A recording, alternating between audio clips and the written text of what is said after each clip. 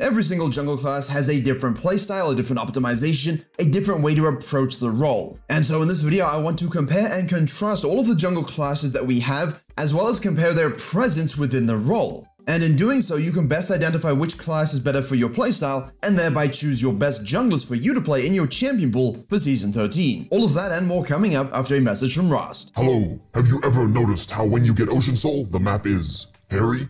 To me, nothing makes me happier than seeing the Fire Soul. All grass is torched, the surfaces are smooth, and I can eat through everything with such ease. Rost likes the feel. Well, the good news is Manscaped is the only option for you to feel the same way. Keep yourself hygienic and clean with the best products made from better materials than the orbs that gave me form. This Christmas, we have the new Performance Package by Manscaped, which possesses the Lawnmower 4.0 Body Trimmer, which possesses the pathing precision that rivals the best junglers, and it's how Virkayu himself learned the value of a close shave, because it wasn't his face. For those without the power to grow such delicious facial hair, the body trimmer can be used from head to toe so that you may look like a boiled egg. And in the pursuit of smooth, the Weed Whacker nose and ear hair trimmer is now a part of the package. Santa Rost is generous. With its 360 rotary blades and same skin-safe technology from the trimmer, plus the ultra-smooth care package, Manscaped is for the entire body, mind, and dragon soul. Stuff your stockings with the Crop Preserver and Crop Reviver. You can get all of this for 20% off plus 2 free gifts. How generous. Click the link in the description below and use code Virkayu at manscaped.com. Right, I figured we should probably begin with the assassins because they are the flashy ones, they are the ones that everyone loves, and the ones that ADCs hate. But as you can see, the assassins only have 10 out of 52 presence. Now, in terms of how I went about classifying these champions, is most champions have two roles that Riot sort of puts them into. If they are basically split 50-50, I put them in both roles for the count. If they were really predominantly one over the other, then I just went with the dominant one. As such, for example, Elise is a mage, but at the same time operates very much like an assassin. Once she hits the cocoon, if she's fed, you will die. And assassins love aggressive Flexiclears, Red Raptors Grump, but they also love quadrant into invades, quadrant into gangs. They can fall clear, although your Evelynn, Rengar, and Kayn are a bit of an exception to this list. You want actionable game plans to get rolling ASAP. If you die once or twice going for a dive or an invade, but you get 2, 3, 4, 5 kills from it, it is 100% worth. And that's why we love Futures Market, just to get the Serrated Dirk spikes, the lethality spikes, the Trojan aggressive mythic into the Ghostblade, into the Cyrilla's Grudge. All of those things need to be bought as soon as possible because we have short damage windows with this class. Lots of mobility, lots of snowball. You want to live in the enemy jungle. You want to really make sure they don't get to play the game. You live in their jungle and you feast off of their corpse. Yes, we would love to gank lane gangs using our ultimate spikes, crucial, huge ultimate spikes on all of these champions, except for Elise. The goal is to get around the map as fast as possible, to be in those skirmishes, to punish people who have bad positioning, to use your mobility to further your snowball.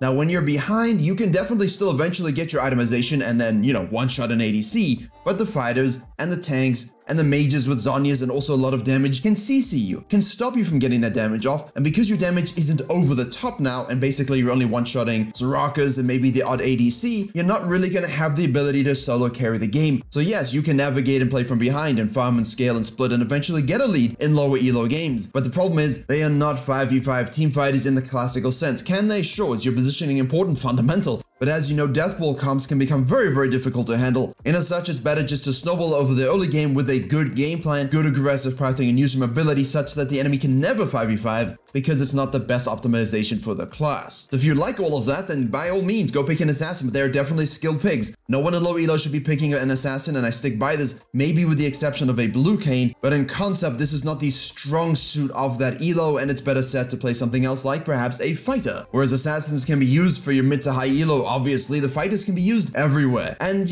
we have decent mobility, obviously, to strong mobility on certain champions, very strong early games, strong mid games, and a lot of them do have a noticeable drop-off in the late game. But things like Gwen and Camille, and yes, they're both fighters, can be very, very potent late game, shall we say, and just leave it at that. Otherwise, I'm gonna go on a rant about how degenerate those champions' kits are. The point is, with that trail off and that strong early game and mid game, is that you have sustained fighters built for skirmishing, built for 3v3s and 5v5s. They're not the best 5v5s always, depending on the specific fighter you choose, but all of them love to skirmish and obviously fight. Now, when they're ahead, they have the burst. When they're behind, they have the tankiness. And you can vice versa and versa vice at that as well. That's because they're sort of the masters of everything. When they're super far ahead, they act as assassins, and when they're really far behind and building super safe and maybe a bit tanky, They become those pseudo tanks, don't they? Now they do provide a lot of utility with their slows and CC and that skirmishing when behind obviously, but the snowball is good. The snowball is what we want. The more damage we have, the more we can obliterate anybody on the enemy team. The more damage we have, the more we can then focus on tankier itemization so that we can still kill them, but then not die. You want to control the rivers and the lanes. You are primarily looking for dives, skirmishes, dives. You want to gank. You want to annoy laners. Yes, you can invade enemy junglers and do that as well, but if you're not using your lead all over the map as much as possible, you are not diving, you're not counter ganking, you are not disengaging, you're not doing your job. And if you're getting a bit flustered and saying, wow, that's a lot, you know, we have to think about a lot. Yes, fighters are basically good at everything, and as such, you have to do a little bit of everything. There's some amazing team fighters, others less so, but they're better at split pushing. All fighters have a strong 1v1 and can do it all. Remember with your clears, yes, you can full clear on these champions like a Hecarim and Loop, play around your ultimate and so on, but eventually you have to realize you are not something that's going to AFK farm and scale. You need to make sure you're farming and getting strong, sure, on those champions, but you're still looking to use your ult and get in those fights. And as you can see, because of this, most junglers are fighters because it allows us to control the map with a lot more ease than other more subclasses, shall we say, of the jungle role. That being said, I do think we have way too many fighters, and once I finish this video, I hope you can see that there's merits to each of the classes, and I hope Riot considers designing a few more mages or marksmen or tanks for the jungle role. And on the note of tanks, yes, if you love to have CC for years, if you love being unkillable and still doing a little bit of damage but not the best 1v1 potential such as a fighter, then tanks are for you. You will not farm as well as fighters, you will not farm and be as mobile as assassins. And yes, fighters can and should peel as much as possible, and yes, they can engage also, but a tank is the primary shot caller for engage, for disengage, and it's the most important role in terms of target swapping in fights. If you engage and then need to peel, you have to do so. You are the teamfight gods and the teamfight controllers, but not everybody understands that, and thus you are weaker early. Obviously, you've got things like Nunu that can parole rivers as well as Ramus, but they are a bit more exception to the rule, although when there's only 9 of them, I mean, is there a rule? But when I say weaker early, I don't mean that the champion is useless in the early game, I just mean compared to other champions and niches from the fighter class, for example, they might not be able to win those 1v1s, but your ganks might be absolutely potent in the early game, so you're a strong early game ganker, but not a strong early game fighter. And as such, you are looking for avoidance in your early pathing against said matchups where you don't win, where you could be invaded, and you just want to be ganking lanes. Control your camps to a reasonable degree, use good warding for tracking, do that equal and opposite counter jungling when you can, look for a dive, but you will not maintain farming tempo at all, especially versus a lot of assassins, mages, and fighters, and thus you should not try to become them. Play to the strengths of the highly reliable ganks, the solid and respectable clears, play around your CC and ultimate cooldowns. And with this pressure that you exert in lanes with how fed you can get, you might be able to 1v1 certain people, but the whole point is then use that pressure to gain objectives, kill conversion ratio. And obviously all of this is in the name of dominating easy teamfights because you have a lead and now kind of do damage, and your teammates are safe because you can peel them from anything the enemy has. So yes, you do have to be present, yes, you have to have good engages, and most tanks have terrible engages. You engage 3 light years away from your team and complain when they die to the Rengar. Well, why didn't you engage and then peel? Or why didn't you just be patient, focus on peeling, and then counter engage? Such is the responsibility of the tonk. Next up we have mages, and there are not a lot of jungle mages. You could classify certain other champions as mages, for example your Sylas and your Gwen, but I totally do not believe that they are mages whatsoever. They play much more like bruiser fighters that have sustained fighting exemplary nature gigastongas, or whatever the hell my brain wanted to say there. Because let's face it, Gwen and Sylas, come on, they're not mages. I mean, how can you compare those two to a Karthus or Karthus, Talia, Lily, and Fiddlesticks? You cannot. And obviously Nidalee's a bit of a weird one because she is kind of like a fighter, but she's also got that mage component. Elise has got the assassin and the mage component like Evelyn. So in terms of pure mages, we really don't have a lot. And yes, I do not include Diana whatsoever. She's an AP fighter through and through.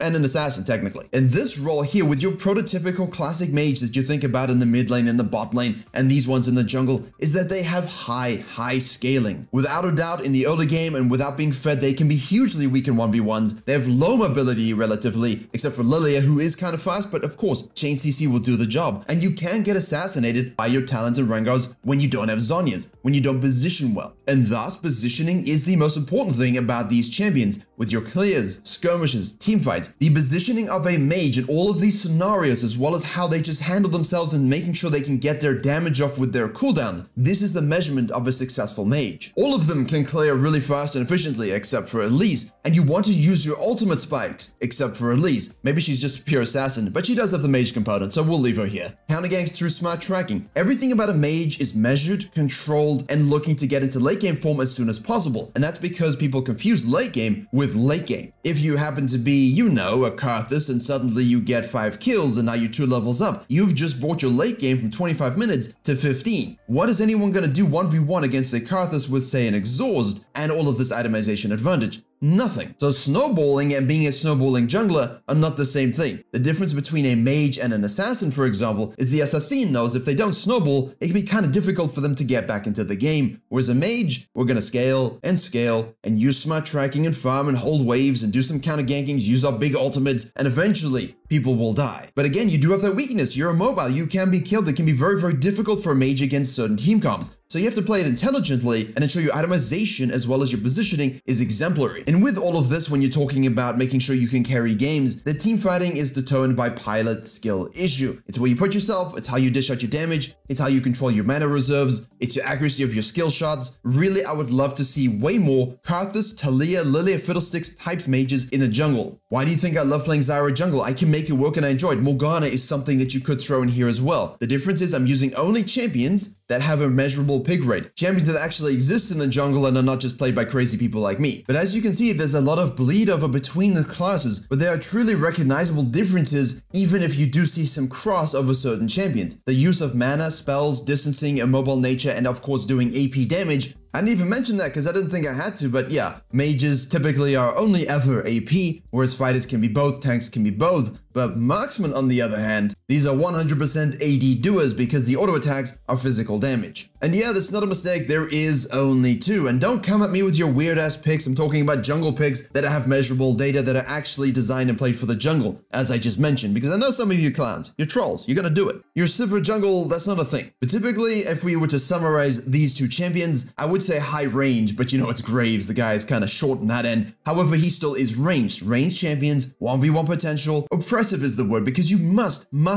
use your range advantage. Much like Nidalee when she goes into human form, I want you in the enemy jungle, making sure that melees can't gap close on you using your positioning and your mobility. And now you're thinking, but therefore they must be, you know, strong early and maybe a little weaker late. No, yeah, they're strong and early, and they scale, and they snowball, and as I said, they're impressive, and they're very hard to deal with when they're OP. And that's the thing, they could of course look for your 3, 4, 5 campers. In Graves' case, you can do whatever the hell you want on the map. And I have no idea why this champion in particular is averse to being terrible. I mean, can we gut him and just not have Graves seen for a while? The champion just does absolutely everything a fighter does, but he's still a marksman. He has tankiness, he has range, he has burst, he has split push, counter jungling, flow, mobility. There's basically almost no weakness to this champion. His smoke screen is absolutely crazy. And that's the thing, he's still a marksman, he is still ranged. Kindred, on the other hand, has an absolutely insane snowball kit, probably one of the best in the game. However, if you can't use your aggressive power thing to shut down enemy junglers, to get your mark system, to gank early, to use your range component to get to that 4 marks which increases your range component, you probably won't be having a lot of fun in the game. The whole summary is though that these 2 champions in the marksman role show why we only have 2. They are almost impossible to balance. They are always super strong just because ranged and auto attacks cannot be dodged. Champions who get caught out without a gap closer have no way to get onto them, and they're just getting attacked all the while they're closing. And both Graves, Kindred, and for the sake of discussion, human form Nidalee can be insanely oppressive in the right metas just by having this one facet in their kit. However, with all of that comes a lot of difficulty. You have to be very good mechanically, you have to know matchups, and you have to be good at jungle pathing aggressively and successfully. And that's not always the case with a lot of people, which is why these 2 champions have the best success rate in higher elo. And finally, we have the supporters, or in this case, the supports of Ivern. When I've spoken about classes before, you know, I kind of say, hey, look, you've got the Shen with the shield and the ultimate, you've got the Morgana with the shield, and the Nidalee with a heal. But I mean, come on, you know, we're not talking about Nidalee in terms of being a heal bot, and we're not going to talk about Morgana and Shen in terms of being junglers. They can, and they could, and they have, but they're not. And thus that leaves us with Ivern, and what's the goal here? I don't know, shields. CC disruption with Daisy. You just want to play for WinCon. Doesn't matter who it is, his clear is basically archaic, unique, and random and doesn't really serve any sort of purpose anymore. He's been weak for so long, just find whoever the hell the carry is, gank their lane, shield them, peel them, and then hug them harder than you've hugged yourself ever in your life. Now you could discuss the minutiae and the pros and cons of Ivern's mechanics and his kit, but that's really talking about Ivern. When you're a supportive jungler, you are low econ, you do not farm very well, your ganks are kinda good and reliable but not the best, The whole point of you is to keep the main carry on your team alive at all costs, so do that. And there you have it, a discussion on all of the classes, comparing them together, decide which one you think suits your personal playstyle better or one you would like to learn. Every single category had all the champions listed as I classified them based upon Riot's classification. If they are not listed, then they fall under the fighter class. Hopefully you can follow that. And now, if you want to understand 10 fundamentals about why junglers love and hate playing the role, but also what makes it absolutely strong for carrying and how you can do it as well, click the video in the box in your top right.